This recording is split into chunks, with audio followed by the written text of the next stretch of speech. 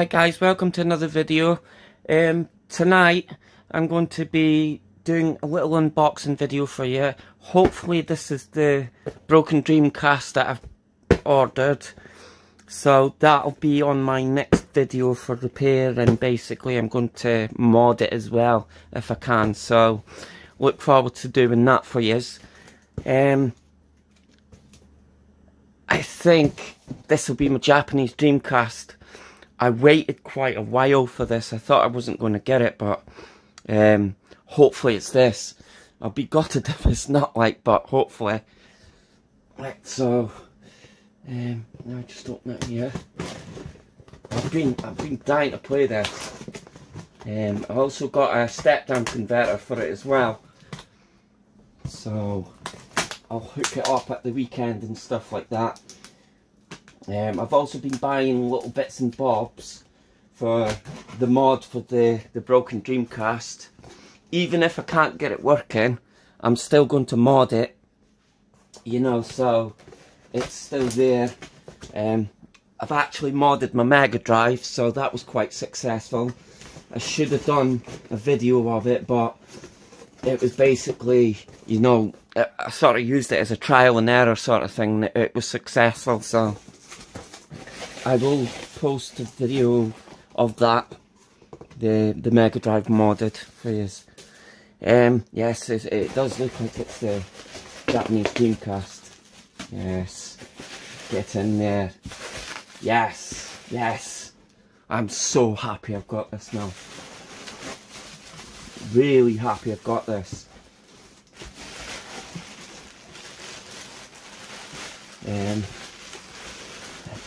Yeah, I've also bought myself a new, what do you call it, camera stand as well, so hopefully my videos will be a bit better, because I had it on the gimbal and it just kept falling, and the amount of times, you know, I was just getting a bit fed up with it. But yeah, so here we go. Oh, it's been like nearly over 2 weeks I've waited for this. And I thought the seller was just like having me on, because they said they dispatched it, and then in a message they said it got left at the laundrette and it was waiting for, you know, hands to pick it up. And then I'm like, no, but on this box it says next day. So my honest opinion is, I got it for £85, and I think I don't want to be too judgmental, but I kind of think that the seller thought, hang on a minute, that's a bit cheap for that, and I think they were trying to back away from the sale sort of thing. But yeah, I just messaged them, and it just says, oh, can you tell me when I'm going to get this, because I bought all kind of games for it, and I bought a step converter for it as well, so I got it today. Never ever had a Japanese Dreamcast before. I've had an American one, an NTSC one, but yeah, this is a real treat for me. This is an absolute real treat for me. So yes, that's it. Yeah, this is cool. Packaging's really weird. It's different. So we've got a Dream Passport. I take it that's just the same as the Dream Arena that we got here in the UK. So this is still sealed. So yeah, that's good. So that's that, and I take it this is like this looks like the user guide and stuff like that. I don't think that's been opened. No, they've not been opened, look. You can just tell with the age of the sellotape that's on it. That's never been opened, that. So I think I'm not going to open it, guys. I'm just going to keep that the way it is. This looks like it's been, I don't think it has actually. No, that's the same. These haven't been opened. That's a bonus, that. Absolute bonus to this. This makes me really, really excited for the condition of the console now. Right, so here is the console. So we'll do this together, guys. Hopefully it is in good nick. Yeah, it's a good nick console, that. Yeah, I'm happy, really happy at that. Nice and clean inside as well. Lovely and clean. Yeah, the actual lighting in the room doesn't do it justice, you know. I am working on better lighting for my videos and stuff like that. So yeah, it's in good condition. I can't moan at that. Let's have a look at the... I always check these bits. Always check them. Yeah, it's nice, that. Yeah, it's not been opened as well. I did say in my previous video, you know, when I was saying to people, you know, if you're after a new Dreamcast console, what to look out for as well. Another telltale sign if it's been opened as well is this screw here. You know, because the screws are coated in black paint, and usually when you're opening these, the paint scrapes off the screws, so it's a good indicator that it's been tampered with. But this looks fine. I'm looking into the holes as well. You know, it doesn't look like it's been opened.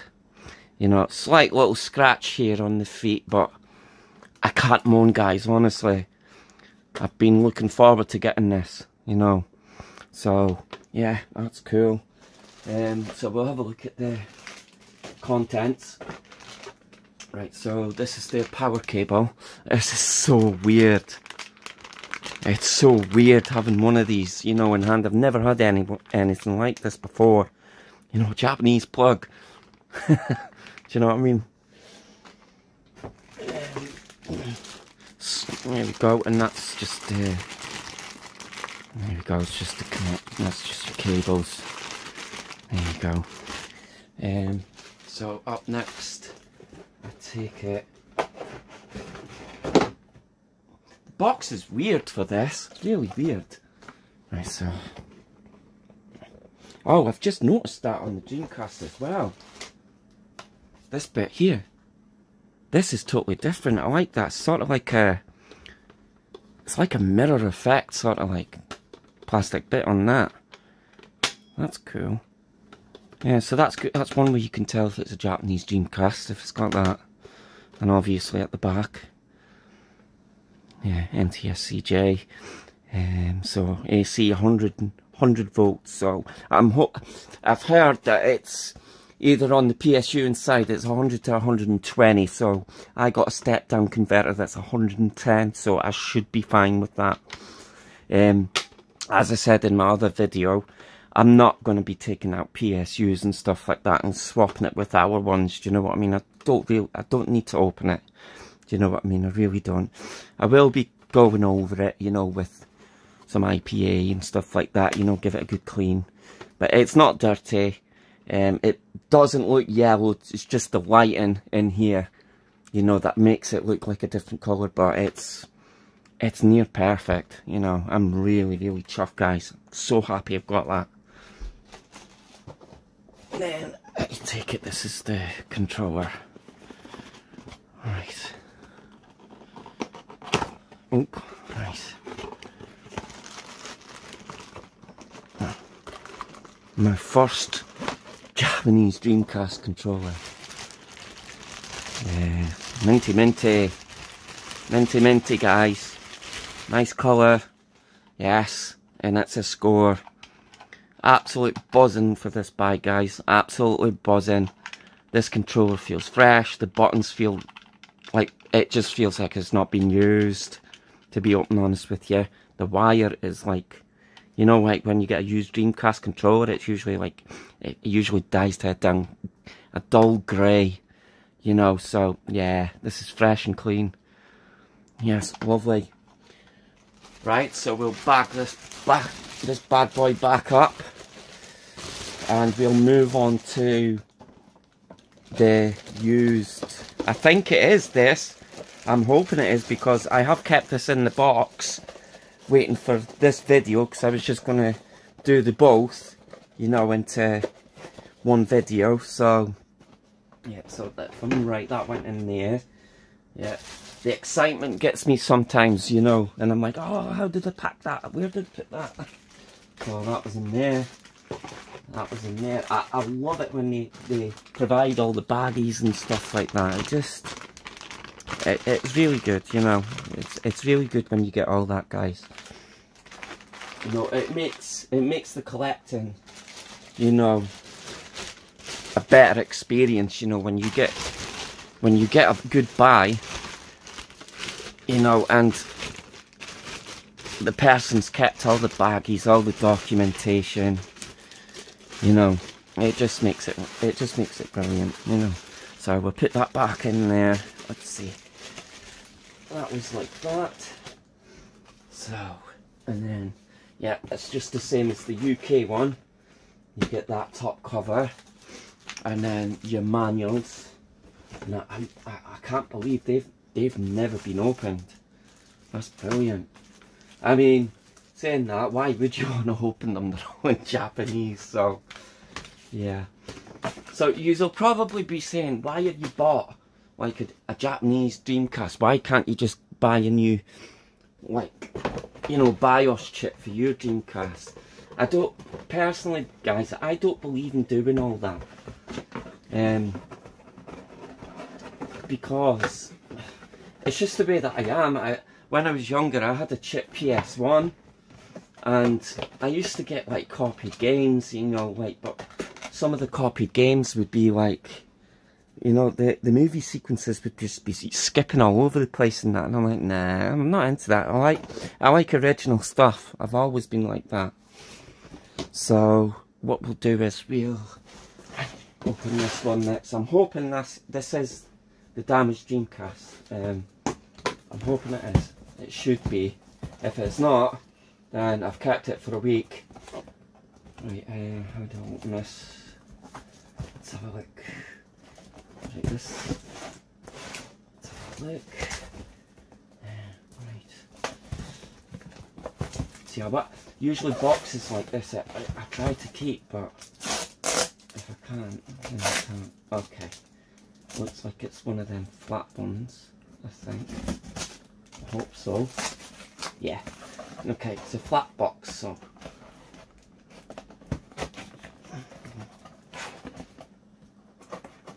Oh, I think I'm cutting through the flat now, am I?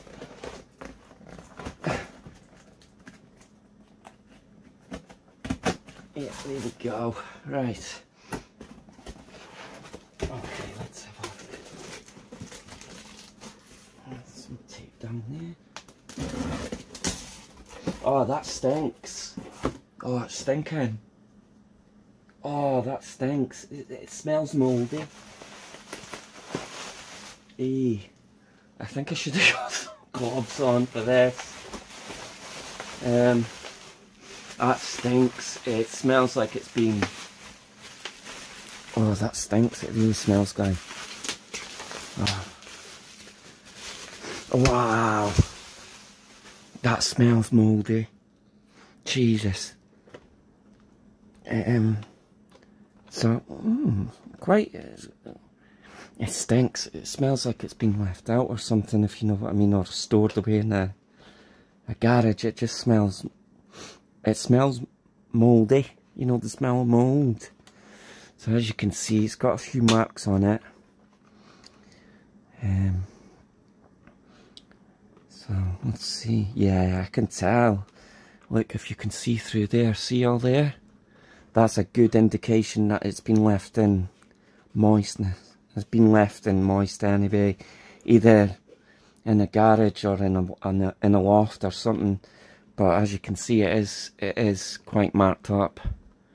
There is a few marks on that, so I will be working on this. So the fault with this, guys, is seemingly the seller took it to CEX, and see, that stinks. Even sorry, even when you open the lid, it stinks.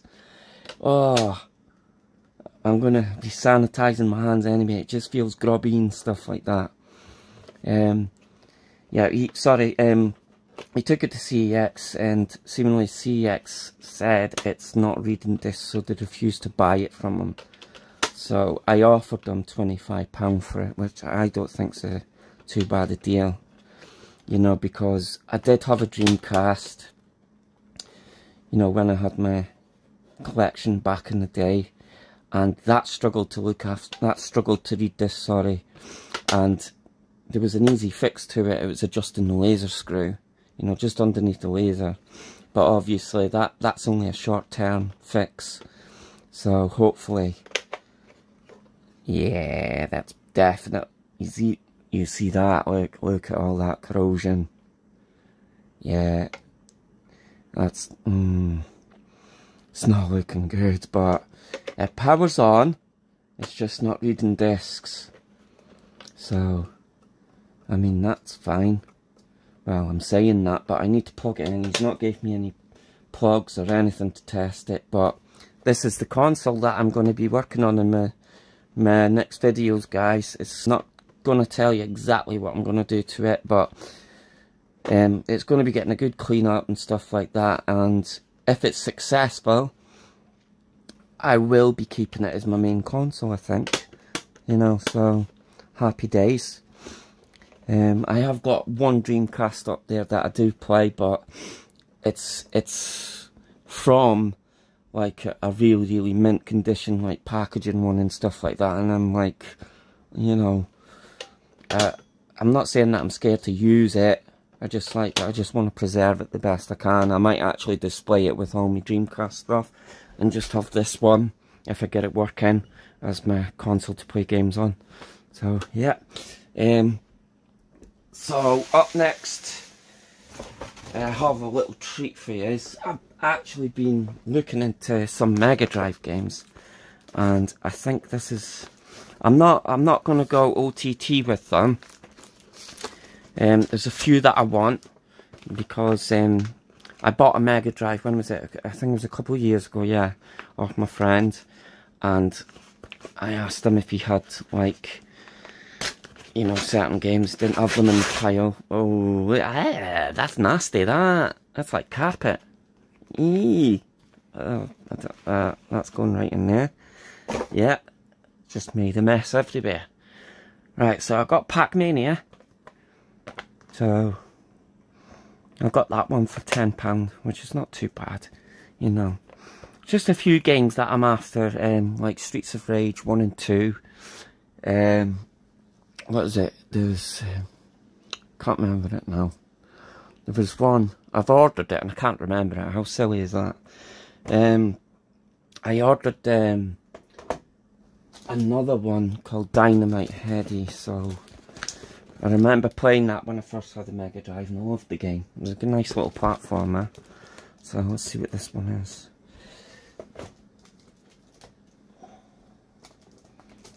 I actually done my first repair on a cartridge, guys. So I might actually show you that in this video. One of the games that my friend sold me, it wouldn't work. You know, I tried everything with it, cleaning the pins and stuff with IDA, and I couldn't get it to work. So, alright, okay, so what's this one? Oh yeah. Okay, so I've got this one as well. This one cost me 11, which I don't think was too bad. So I've got Bubsy. Never played this one, so in the closet. I just want to get a few platformers. There's Donald Duck Quack Attack. I want to get that one. This is nice. It's in good condition, that. Yeah, little break. I'm not too bothered about. I'm not going all out on the Mega Drive games, guys, like I did with the Dreamcast. You know, there's just I've got about 40 Mega Drive games. You know, I'm not after a big amount. You know, there's only a few games that I'm after. So yeah, so that's my pickups, guys. Yeah, so I'll actually show you what I've done to the cartridge that needed repairing. If I can find it. Just give me a sec, guys.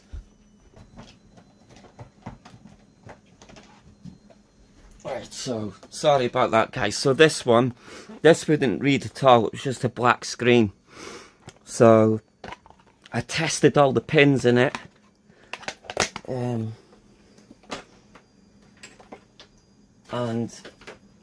I couldn't get it to work. You know, so what I've done is, here, cause I didn't have like a bit screwdriver, I was getting tweezers and trying to open up the screw, so I bought this game just to replace the back, if you know what I mean. I'm not interested in this game. I plugged it in yesterday and I was like, oh wow, terrible, terrible, so I'll just be replacing the back on it. So, I'll show you what I've done.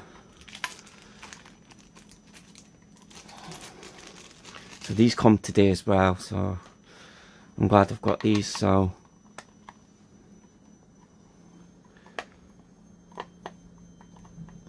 I actually should have done a repair video, but as I said guys, there's only so much time that I have, you know. I will post as many videos as I can. Okay. Right, so in here, so there's the actual PCB and there's the ROM. So I tested all these, you know, they were all fine. Then I went along each pin, you know, and then all that I needed to do was put 2 resistors. So I had one from here going down to there, and then I had this one going to ground, and the cartridge worked. So easy fix. So don't chuck out your cartridges if they're just a black screen. You know, use a multimeter and test them. There's videos on YouTube, you know, how to test each pin and stuff like that, your negatives and your positives. Just test them. And that's it, it's working. Works fine. Not had any crashes on it or anything, so yeah. Right, anyway guys, it's quite late, so I'm gonna cut off and tidy all this rubbish up, and then in my next video we'll be working on this Dreamcast, you know, to see if it works, and then I'm gonna mod it for you and then see what you think at the end. Alright guys, hope you enjoyed the video. Don't forget to comment, like and subscribe. Take care.